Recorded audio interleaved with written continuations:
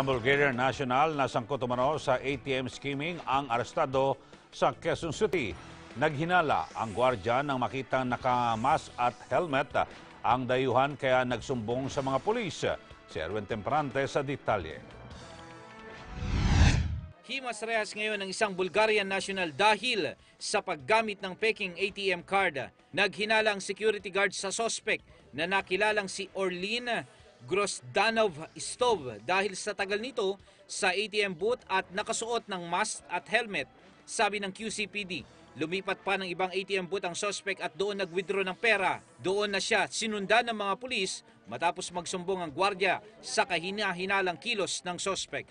From there, yung paggamit mo ngayon, lahat ng information from the magnetic strip doon, naka-capture niya. And then for the PIN number, yung iba nilalagay nila ng mga pinhole cameras so that pati yung the other information, the PIN numbers and everything will be captured.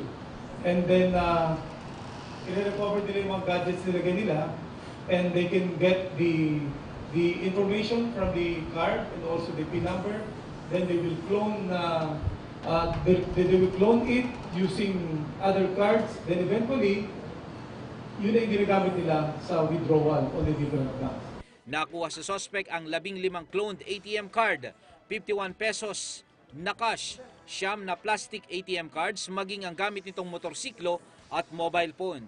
Sabi ng QCPD, gumagamit ng gadget ang suspect upang makuha ang information ng isang ATM card at ito naman ang ilalagay sa cloned ATM card upang malimas ang laman ng isang account.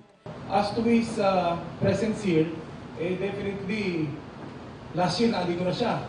But inaalam pa rin natin kung ano pa yung ibang mga kaso na involved siya and kung sino ibang mga kasama niya.